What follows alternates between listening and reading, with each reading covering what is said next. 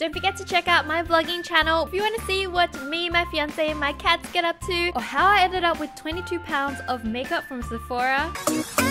Cause if you want to be me, you gotta love me hard. Hey guys, it's Wengie. Today I have a look that's perfect for those days when your hair color is growing out and your roots are just oily AF. But hold up, if you haven't subscribed to this channel already, join the family and click the button down below or on screen and you'll receive notifications of my videos. Let's get this video to 20,000 thumbs up. You guys are the best. Now let's jump straight into the look. Telling me this and telling me that. Of course, primer is a must when it's hot. This will make sure your summer pores are smooth and covered and not grabbing your attention away from your beautiful makeup. I'm going in with a full coverage matte foundation, but using a flat foundation brush to buff it out so it's a super thin layer. This will give you great coverage, but also ensure that it feels lightweight as well.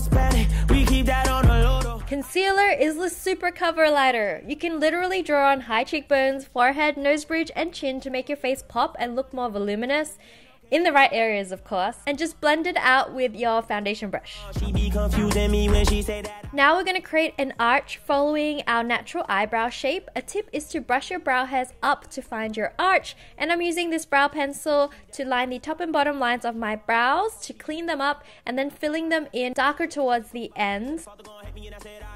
Then use a concealer and a flat brush to clean up the outlines for brows that are super on fleek. Brush your brows with a brow mascara to fix your hairs neatly in place or to tint it to your favorite color. I use this method to lighten my brows. Apply a matte base color all over your lids, which is one shade lighter than your skin tone. Now take a fluffy brush and use the Cool Contour as your transition shade along your crease, blending out above and extending out in a slight wing. We're literally just using one contour palette for our eyes and our face for this look. I'm excited to show you guys. Take a warm contour shade and apply it in the crease, blending it out with our transition color. Finally, take the darkest contour shade and apply it to the outer V. Apply the highlight color on the lids and brow bone and blend, blend, blend. Now apply the Cool Contour color along the outer half of your lower lash line to define this area. And you'll have a very sexy but subtle contoured lid.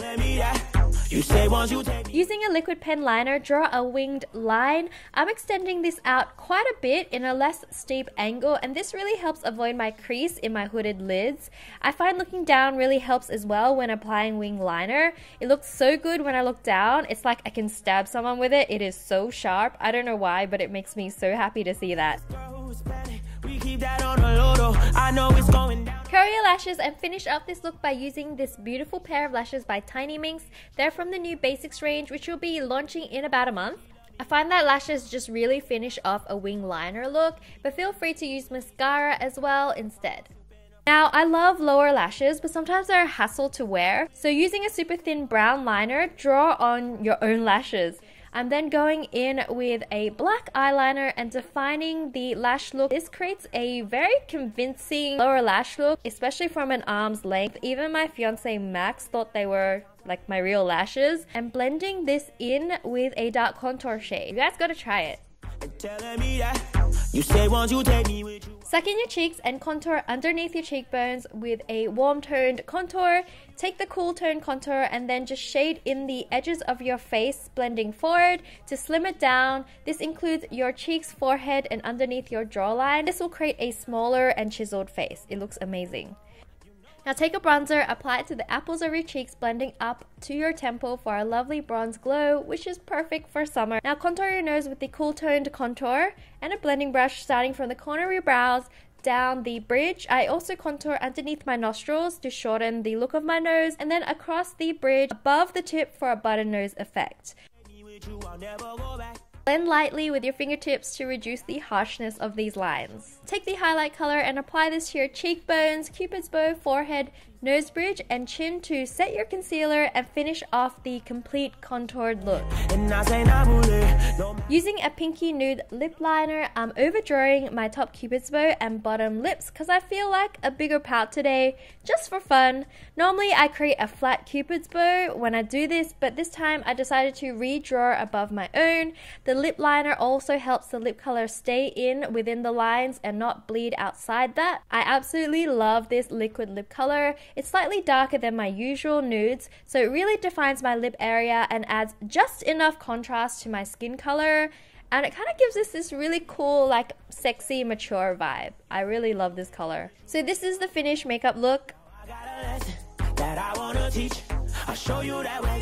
She said, hola, como esta? She said, konnichiwa. So I'm going to start off this look by re-splitting my hair in the middle and by brushing your hair with a natural bristle brush. And I've got a ball bristle brush. You can redistribute oil from the roots to the ends of your hair, and this moisturizes and adds a little bit of shine to your drier ends. Also puts your hair oil into some good use. After this, you can get rid of the excess oil by spraying a dry shampoo into the roots. And now I'm going to go in and straighten my hair so that it looks neater overall. This is so much quicker than curling it, and it still gives you a very styled kind of look. Plus, for saving some time, you can actually make regrowth less noticeable by lifting up your hair near the split with your fingers and adding volume there. Or you can part it off to the side so you can see how much less noticeable my regrowth is now just by doing that. Now pull your hair behind your ears, leaving a bit of fringe to the sides to frame your face, and I find that this slims it down a lot and gives me a very flattering look. Finish off this look with a baseball cap to hide the gross, oily roots and regrowth.